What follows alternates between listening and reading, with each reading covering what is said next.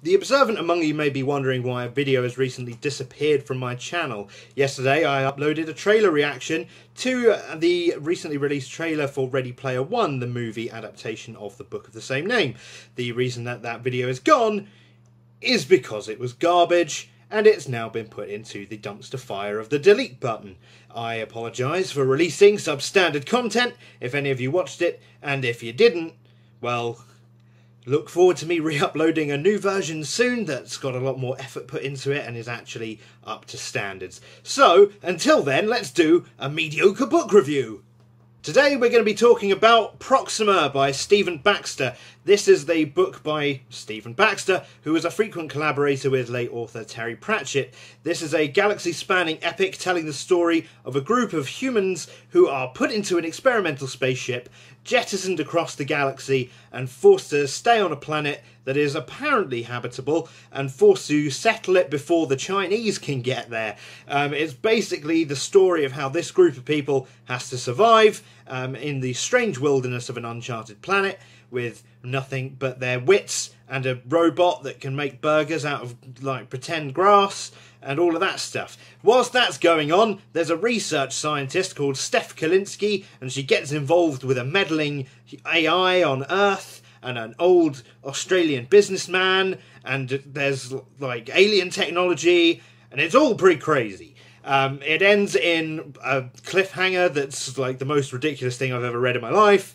and it's incredibly disappointing and frustrating because it has so many things that could have been really good, and then it wasted them.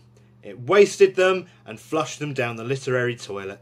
So, before we talk about those things, let's talk about what's good. As always, I've got my little talking points over there in the corner, so do forgive me if you see me glancing over, and I'm not going to hold up the book anymore because it's really weird and distracts from my amazing face. Now, let's talk about the good things. The setting is really cool. This is a really cool idea for a book, okay? Like, the whole reason I picked this up is because it sounds really cool. So basically, you've got your humans. They've spread out across Earth.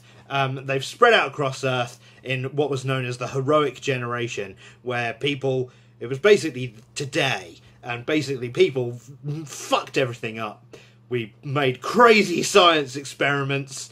Like our main character, who's called Yuri Eden, he's been frozen in the heroic generation, cryogenically frozen and then unfrozen 160 years later to live on Mars before he's catapulted across the universe for being a criminal.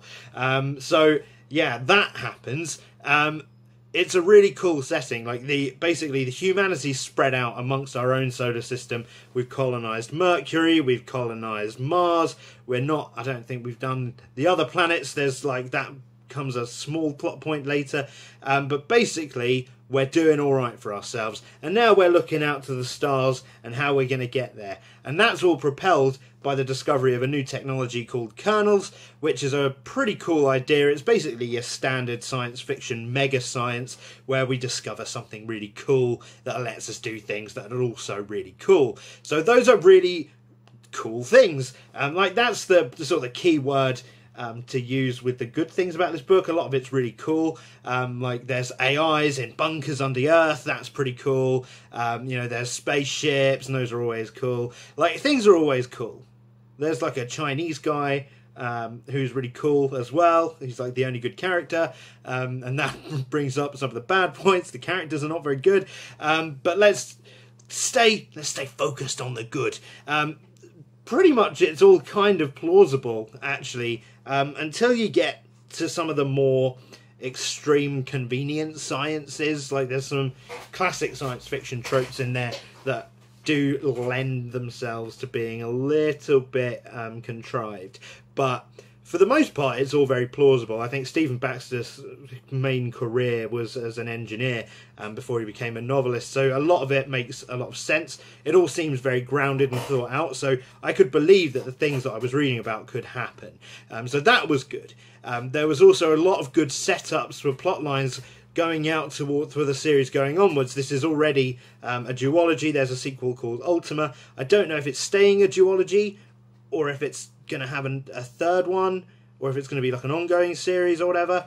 The other idea that was really cool was that it was multi-generational, because obviously the story is they have to settle this planet with just a handful of colonists that there are, which means they have to populate the damn planet, which means we do get a lot of time jumping going on.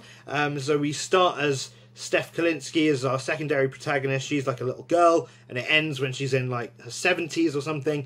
So a lot of stuff happens there. There's a lot of scope for things to grow and change and develop, and unfortunately nothing fucking does. So let's talk about the bad points, because there are more of those. So the characters are absolutely awful. They're all of them to a man are just utterly weak characters.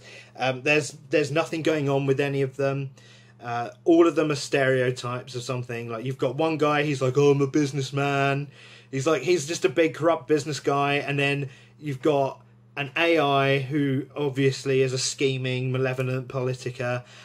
You've got Yuri Eden, who's just like a dull, he's just a guy, and like he doesn't have a motive, and that's the big problem with all of the characters. They don't have a proper motive. Like Steph Kalinsky, her motive is stated as that I want to find out about the kernels. Like, okay, I get it. Like, I get you want to research these things, but it doesn't really lead anywhere. Because like, what do you want to know? Like, what do you want to know about them? That's like me saying my motivation for this novel is I want to know everything there is to know about gravity. But like, where does that end? What's the goal? How does that influence her as a character? Answer is it doesn't. And that's the problem. So she's very flat. There is like a weird development that happens with her later on that gives her some character stuff.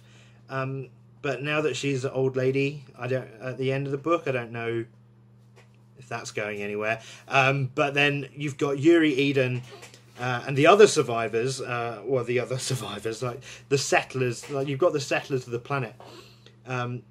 Their problem is they don't want to be there. Like, they don't want to be there, so there's no motive for them to do anything. It's set up right from the start that there's no way for them to escape. So really, they don't do anything. You know, they don't do anything. Yuri Eden, he's there, and he's like, so what do you want to do with your life, Yuri? Like, I don't know, I'm just on this planet, there's nothing to do. I'll grow, make a farm. Okay. He doesn't have a goal, he doesn't have an ambition. There's some stuff that's set up with him that I think is going to go and pay off in the later novels, but this leads to like one of my big issues, and this is the one that I think is really unforgivable. It's probably, Stephen Baxter probably knew this was going to series, and that's a detriment in all things.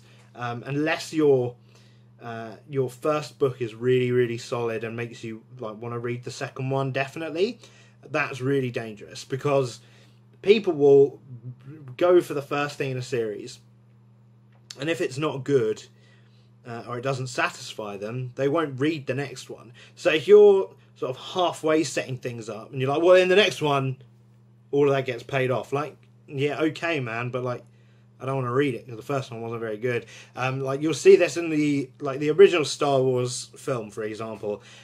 There are no loose plot threads in that film. There are none. The only thing that's like maybe a bit of a loose plot thread is like Darth Vader is still technically not dead because his TIE fighter flies away. But if there was never a Star Wars 2, if Empire Strikes Back never happened, that'd be an alright film still, because you could just say, well, yeah, Vader's ship flew off into space and he's dead. He's just dead in space.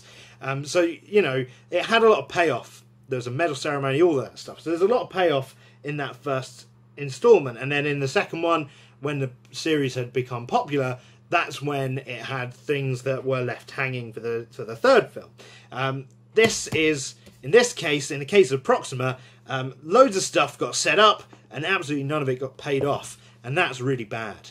That's really bad. It annoyed me. It frustrated me. And I don't want to read the second one. And that means I'll never know. I will literally never know what happens to these characters. Now, let's talk about the writing style. Because the writing style is a very big reason why none of these things are forgivable for me, because it wasn't very engaging. Stephen Baxter, I'm sure, is a very intelligent person. I'm sure he's very good. Like he's like okay at writing things. Like his style's not terrible. That's the worst thing. Like his actual prose style isn't really bad. The problem is with his storytelling abilities, and mainly with exposition. There are so many conversations in this book between two characters that start with the equivalent of "as you know," and oh my god, like it's about every little thing as well. That's what annoys me. There's no sense of mystery and exploration in a book about mystery and exploration, because they don't let you explore anything. They don't let you think for yourself. Like they've got this thing with them. It's called a colonization unit. It's basically a robot, and every single thing that Yuri finds, the damned robot's like, oh yeah, let me tell you about that, just for fucking 10 pages. Like, it's not 10 pages, but you get the point. Like, it's like a half a page of just an explanation about what this is. Really boring. Like, really boring, really disruptive to the narrative flow. Happens a lot with other characters as well. Like, there's a part where Steph Kalinsky is talking to another scientist. And this is like an esteemed scientist that worked with her dad. And the shit, Steph's just like, well, as you know, blah, blah, blah, blah, blah, blah, blah, about this scientific field that you research for a living. And she's like, yes, I did know that. She's like, what? Like, okay, like, I get it. Like, as a reader, I need to know this information. There's a much more natural way, I'm sure, that you could have put it in. And that was awful. And that really upset me. It's not good. Like, the characters are boring. They say boring stuff. Like, they don't have a good... Well, they don't have good voice. Like, none of them. They all sort of blend together. Especially the villains. Like, the antagonists. Like, especially early on, are just, like, one-dimensional bully characters.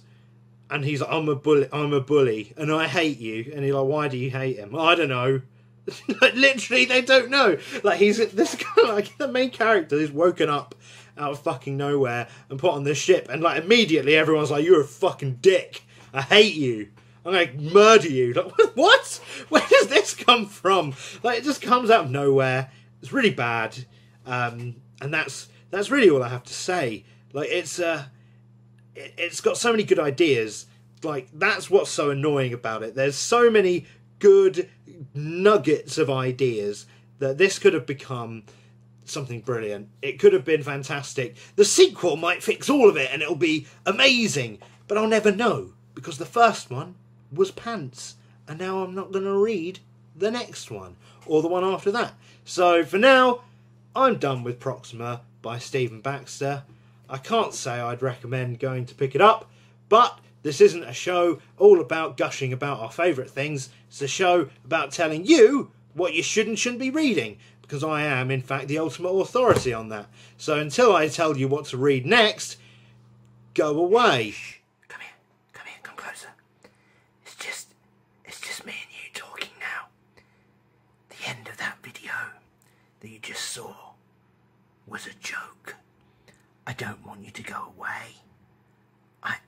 I couldn't stand it if you left me. It's quite embarrassing to admit this, but without subscribers, I'm nothing. So do subscribe, do like, and obviously tell me how brilliant I am in the comments, because